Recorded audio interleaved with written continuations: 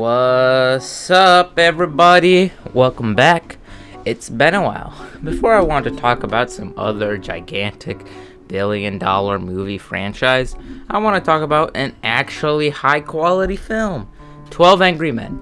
12 Angry Men is a 1957 courtroom drama about a jury of 12 middle-aged white men who are assigned a case of a low-class 18-year-old who is accused of murdering his father.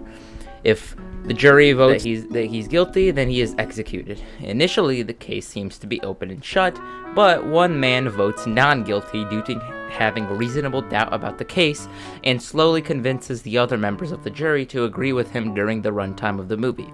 And if you didn't know, this movie is actually pretty good. So instead of talking about how much of an incredible piece of filmmaking this is, I wanted to have some fun and rank all 12 of the angry men from the biggest asshole to the biggest hero.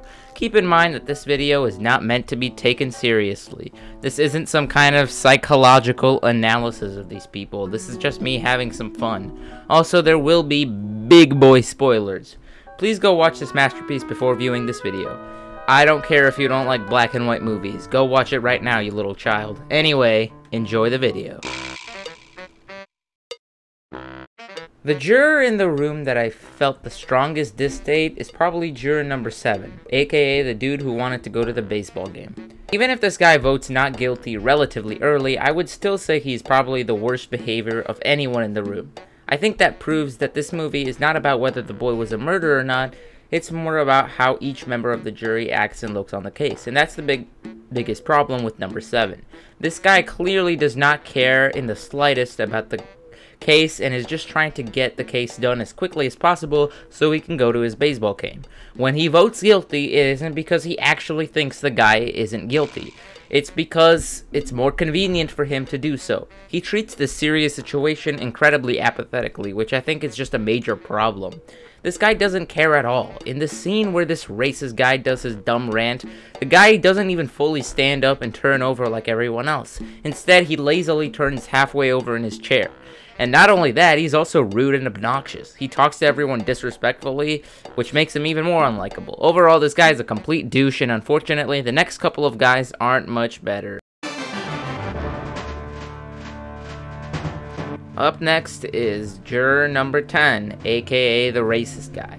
This guy doesn't really need an explanation about why he's an asshole. He's a prejudicial bigot that looks at the case with an incredible amount of bias. He was pointing out the guy's culture and race as a way to show that he is guilty, instead of using real evidence and points. Like I previously mentioned, he went on a giant rant on how some people of color were dangerous and menaces to society.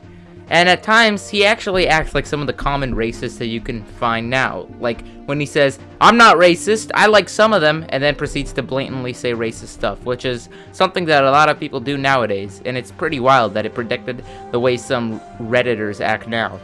And not only that, he's also just a rude scumbag who constantly yells and treats everyone disrespectfully. Even he himself realizes how much of an asshole he is and just depressingly sits on a desk in a corner. Yeah, this guy's a piece of butt. Moving on. Following up, we have juror number 3, aka the last guy who votes not guilty. This guy kind of serves as the main antagonist of the story. He has the strongest opinion that the boy is guilty. Now, I don't think that having that opinion is necessarily bad, but you see that he will strongly disagree to any of the points made by Juror 8, who says the boy is not guilty. Then you realize that he has other motivations. He works as one of the boy's executioners and actually has a personal desire to kill the boy because of past history he had with kids. This is obviously very screwed up. Not only is he looking at the situation unobjectively, but he actually has a very dangerous motivation. He's also incredibly short-tempered, rude, and constantly yells. However, while all of these traits are bad, I will say this. Unlike the previous two dudes, you do actually see this guy as a human. He clearly has a troubled past, and by the end of the movie, he does realize his flaws and redeems himself. These things don't really excuse how he behaved in the movie, but at least you can understand him and feel some sort of sympathy. So even if he is the main antagonist, and he is definitely not a good guy, I do think there are moments where you can sometimes understand him and sympathize with him.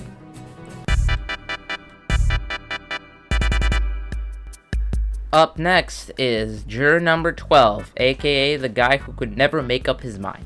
Now we're getting to the area of people that I don't have any strong opinions on. I'm neutral to pretty much all of these guys. Juror number 12 isn't a bad guy, he's just not very prominent to the conversation, and he doesn't seem to be passionate about the situation. He did come up with one very good idea of having everyone in the room explain their reasoning towards their opinion on whether or not the boy is guilty or not. Other than that, however, he hasn't really contributed to the conversation too much. He just kinda does whatever the majority of the people in the room do. I don't even think that the fact that he switches his opinion in a short amount of time to be a bad thing. It's pretty clear that the case is pretty contentious and it's tough to pick a side on. My problem is that he rarely provides any sort of concrete reasoning to why he thinks like that, and usually just acts pretty uninterested in the situation rather than unconfident. I don't think he's a scumbag or anything, he's just not someone who seems to be too involved in the situation, and that's what we're ranking them on. Up next is juror number 2, aka the nerdy boy. I actually like this guy, but comparing him to everyone else, he doesn't do as much as some people. He seems nice and justifiable, if a bit nerdy and awkward, but he doesn't contribute to the conversation that much. He brings up a few decent points, and I do like how he stands up to the douchebags in the end, but most of the time he acts pretty timid, reserved, and nervous. Now, I don't blame him for doing these things, but since I'm looking at the characters and the context of the situation, he can't be put too high on the list. Also, the fact that he isn't all that charismatic kind of brings him down. Still, now we're getting into the territory of characters that I do kind of respect. Up next is juror number 1, aka the foreman. Before I talk about juror number 1, I wanted to say that I have obviously never served in a jury because I'm a literal infant, so I probably don't have the best analysis on the foreman's job in the situation. Anyway, I like the foreman. He seems to do his job pretty well. He stays fair and never really shows his perspective in order to keep the group together. He does a pretty good effort to trying to have the group stay in a respectful conversation, considering how excitable some of the people there acts.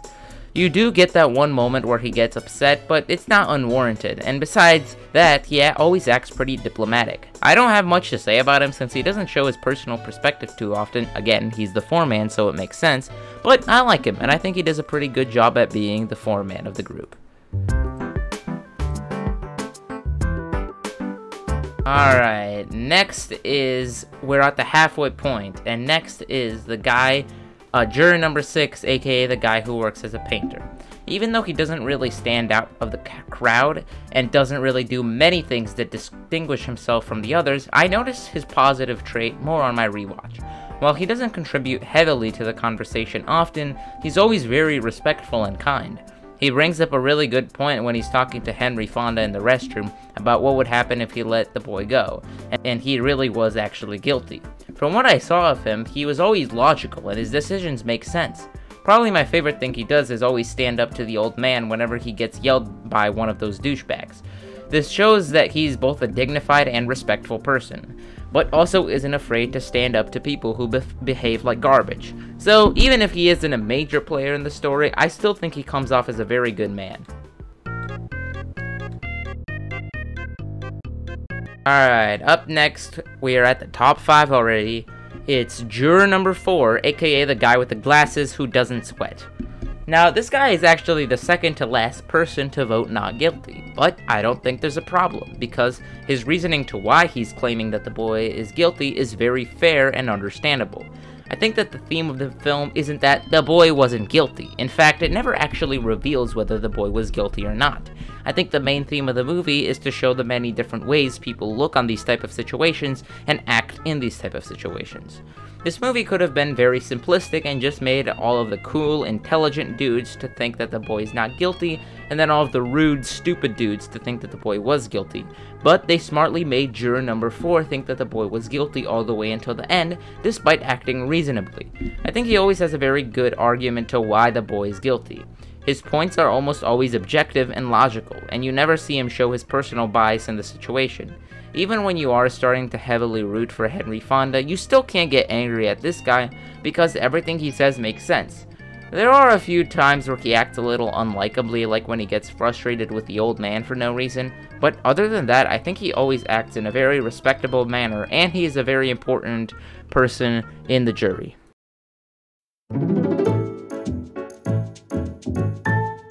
At number 4, we have Juror number 5, aka the guy who grows up in the slum.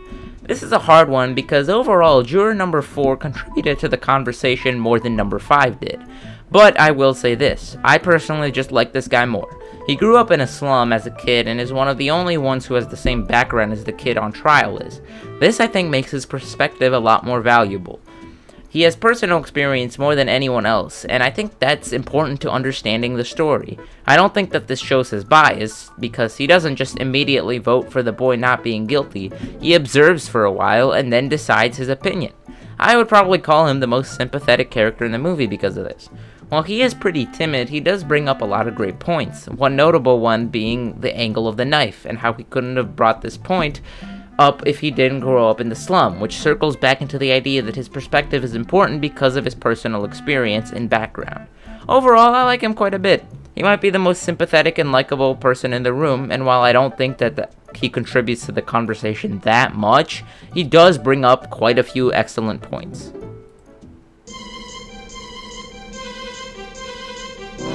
At number 3 is Juror number 9, aka the Old Man.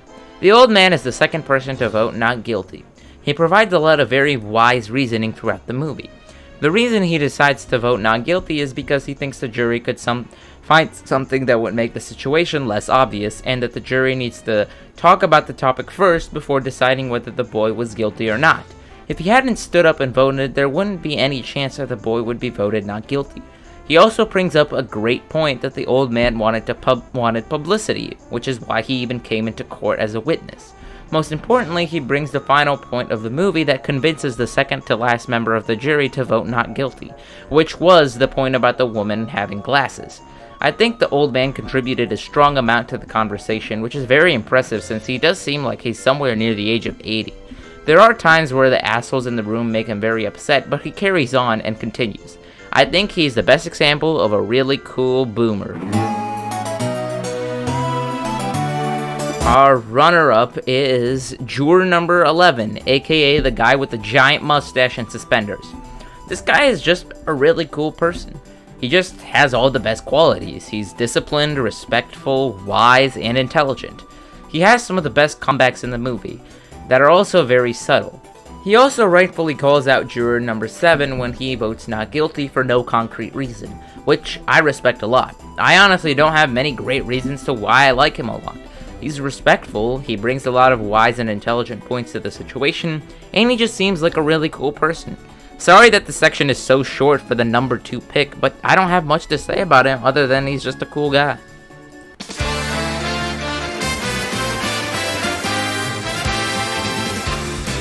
And finally, the big surprise of the video. Who is the number 1 juror? And yeah, obviously it's juror number 8. What a big surprise. AKA the one who votes not guilty earliest. I don't think that there are any surprises that this man is at the top of the list. He's the main protagonist of the movie for a good reason. Pretty much every aspect of his character is admirable.